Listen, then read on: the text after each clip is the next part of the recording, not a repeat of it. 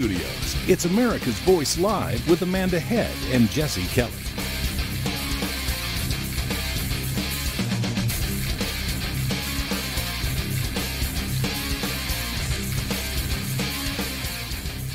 Welcome back to America's Voice Live. I am Jesse Kelly, and so often we talk about the evils of socialism, how horrible socialism is, and we don't want socialism to come here in America. And it's just, we act like we have a good concept of it, but the people who really, really hate socialism are the people who've actually lived through it. And our next guest is an attorney and author of what sounds like an amazing book that the title alone jumps out at you. The book is called Saving My Assassin. So attorney Virginia Prodan and author Virginia Prodan, welcome to the show. Tell me, first of all, how did you come up with this name? What is your book about? Thank you so much for having me. I believe that the title of the book wants to incorporate that our lives is written by a God who loves all of us and loves me and you and even our enemies.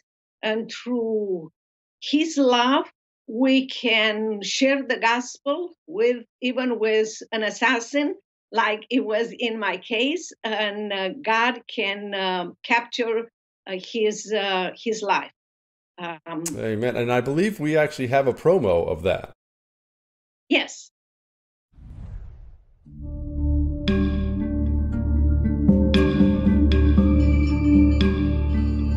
I should be dead, but God had other plans.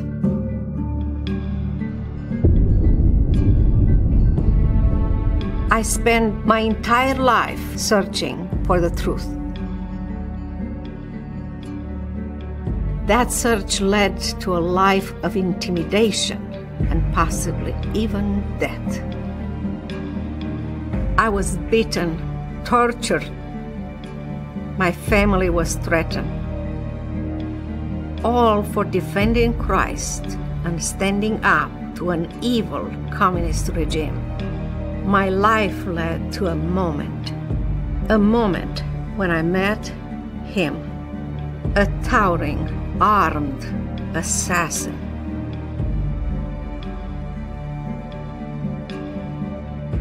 It was then that I felt the divine call to share Christ with the very man who was sent to kill me.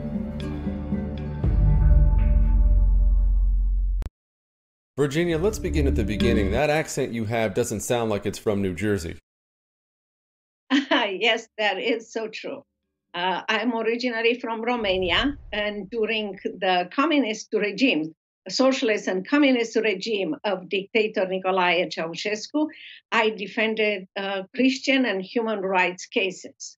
Because our dictator, the more he got power over people by taking property rights, freedom of speech, and so forth, he started to believe that he was a God, and he declared himself God, and he controlled every single part of our life.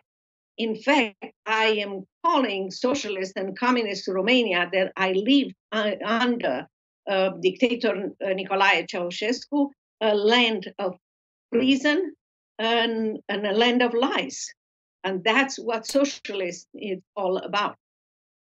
Tell people what it's like going to buy food under a socialist or communist regime, because so many people take for granted. I take for granted. We get in a car and we drive 5 minutes to the grocery store in America, and we walk in and we have endless amounts of shelves of food. It seems like it's a sea of food, and we just assume it's like that other places, but there are so many stories out there of people who've come from horrible regimes like that. They walk in a grocery store and they break down crying because they've never seen so much food in their life. What's it like just getting basic supplies like that?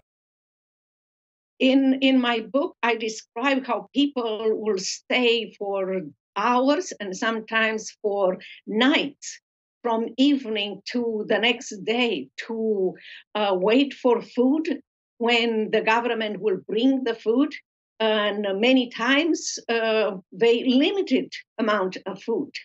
I also describe how people were put in jail. I had a lawyer just across the street where I used to live. And one day he stopped at the grocery store to buy some meat. And he was surprised that the price of meat was increased. And he only said yesterday the price was different.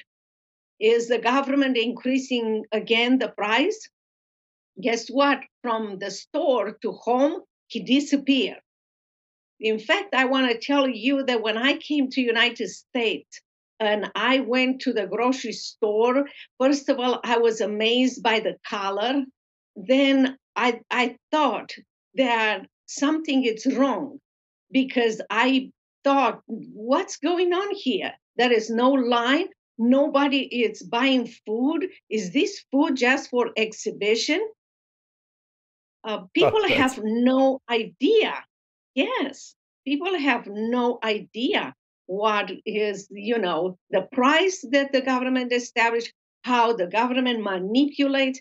The common people had that kind of possibility to buy food, but the elites of the society, a small number of the government, will have in a very special area, not known by normal people. They will have grocery stores only for them, and they were able to go and buy it. So they never knew the style of life that we had. That's the reason why the dictator will say, "Will starve us to death," and he will say that he brought us the golden era, and we were required to agree with him. Otherwise, we will be put in jail.